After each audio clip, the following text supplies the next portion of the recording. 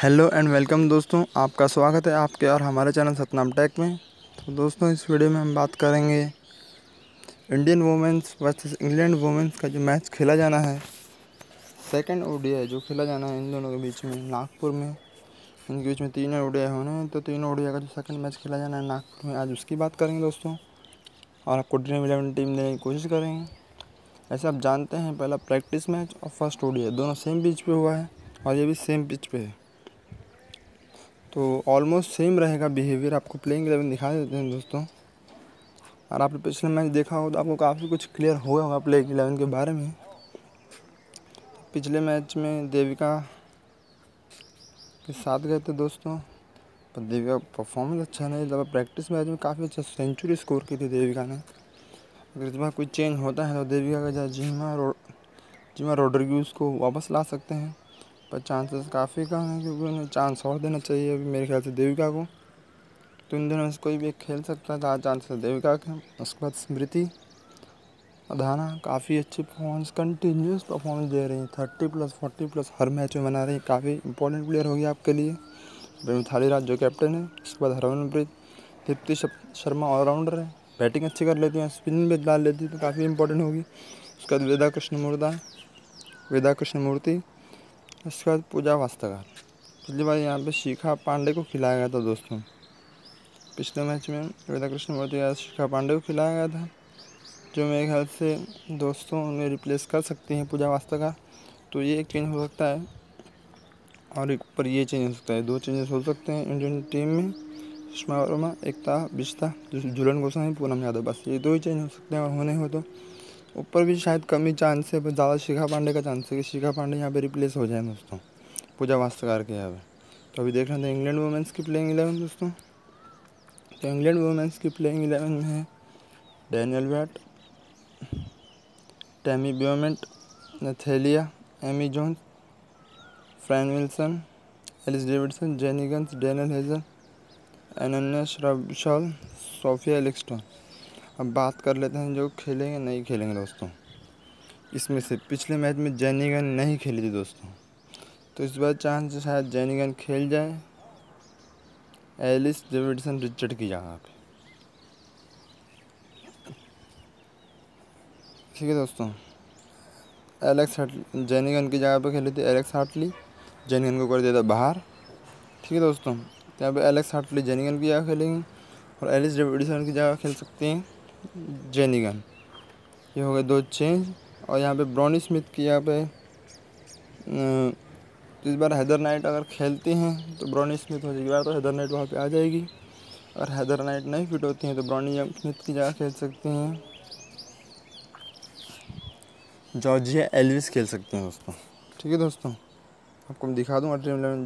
Brownie Smith तो नहीं खेलेंगे इनकी यहाँ, जॉर्जिया एल्विस खेलेंगे दोस्तों। जॉर्जिया एल्विस खेलेंगे। जॉर्जिया एल्विस 6 नंबर पे आएंगी। ये सब टीम लाइन पर शिफ्ट हो जाएगा दोस्तों। जॉर्जिया एल्विस 5th से 6th पे आती है, तो शायद ये आज नहीं खेलें। ये आज शायद एलिस डेविडसन ना खेलें, इनकी जगह खेल जाए जेनी गन। और यहाँ पे खेलेंगे एलेक्स हार्टली, ब्रॉनी स्मिथ की जगह जॉर्ज एल्विस। ये हो सकते हैं चेंजेस। आपको प्लेइंग 11 दिखा देता हूँ दोस्तों अपने। दोस्तों आज मैं आपको 2 टीम दिखाने वाला हूँ, एक स्मॉल लीग की, ग्रैंड लीग की। अब देख लेते हैं विकेट कीपर में। तो विकेट कीपर यहाँ पे एमी जोन्स और सुषमा वर्मा 2 ही दिए गए हैं। तो एमी जोन्स अब ऑर्डर में आती हैं, तो हम एमी जोन्स के साथ गया और सुषमा वर्मा के साथ जा सकते हो। दोनों के पॉइंट्स लगभग सेम आते हैं, सेम स्कोर करती हैं, पर एमी जोन्स सुपर आती है तो शायद अच्छा स्कोर कर दें। तो एमी जोन्स के साथ गया हूँ मैं। और बैटिंग ऑर्डर में मैं गया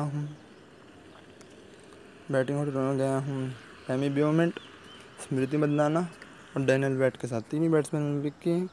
हाँ मैं मिथाली राज के भी साथ जा सकते हो, पर उनका परफॉर्मेंस अच्छा नहीं रहा है। हैदर नाइट अब तक न्यूज़ आई नहीं है फिट हुई हैं नहीं हुई हैं, खेलेंगी। ग्रैंड लीग टीम खेलो तो एक टीम में लीजिए बस, ज़्यादा से ज़्यादा। उसके बाद आप हरमनप्रीत के साथ जा सकते हो, फ्रैन विल्सन के साथ जा सकते हो। पिछले मैच में अच्छे 45 रन स्कोर किए थे उन्होंने। वेदा कृष्णमूर्ति के साथ भी जा सकते हो जो खेलने वाली हैं। अबे जिमा रोड्रिग्यूज को शायद चांस मिल जाए, तो आप ग्रैंड लीग टीम खेलो तो एक इसमें भी ट्राई कर लीजिएगा।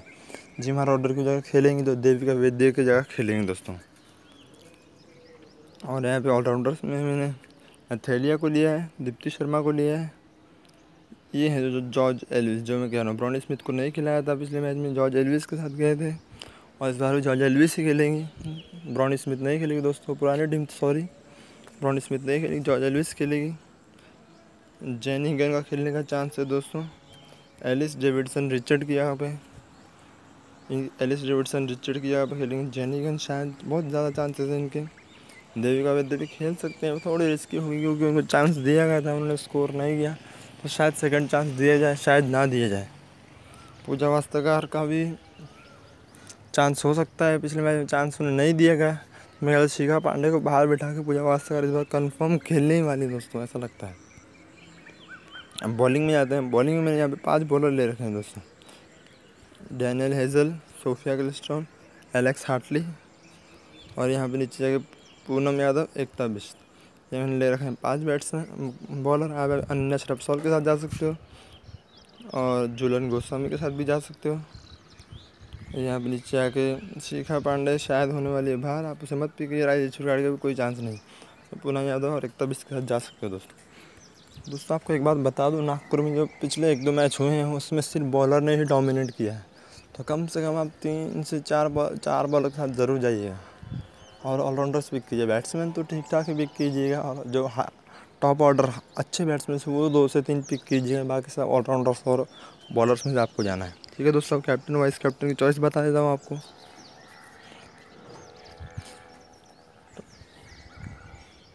आप यहाँ पे कैप्टन देख सकते हैं, मैंने यहाँ पे कैप्टन बनाया है दीप्ति शर्मा को, मेरी फेवरेट प्लेयर है दोस्तों, इसलिए मैंने बनाया है। आप और वाइस कैप्टन बनाया पूनम यादव को, जिसने पिछले मैच अच्छे पॉइंट्स दिलाए थे। आप बताऊँ यहाँ पे, आप यहाँ पे स्मृति मंदाना को बना सकते हो captain, Tammy beyond, Daniel Bevan, ये तीनों बैटिंग में बेस्ट परफॉर्मर है दोनों टीम में से। नेथेलिया भी अगर फास्टर को पिच में अच्छी सपोर्ट मिलती तो नेथेलिया भी अच्छी ऑप्शन हो सकती थी, पर अब ये नागपुर की पिच के हिसाब से नेथेलिया को आप कैप्टन वाइस कैप्टन मत बनाइएगा। आप यहाँ पे दोस्तों इन 4-5 में से किसी भी वाइस कैप्टन बना सकते हैं। तीनों ने ही पिछले मैच में अच्छे पॉइंट दिलाए थे, तीनों ने पिछले मैच 20 से 30 पॉइंट दिलाए थे दोस्तों। आप सोच सकते हो 40 से 50 पॉइंट हो जाते हैं। अगर बैट्समैन 70 से 80 रन बनाता है तो उसके आपको 40 से 50 पॉइंट मिलेंगे दोस्तों, और आप इसे वाइस कैप्टन बनाते हो। ठीक है दोस्तों, वाइस कैप्टन बनाने से आपको 40 से 50 पॉइंट बन जाएंगे, 2 से 3 विकेट ले लेती हैं।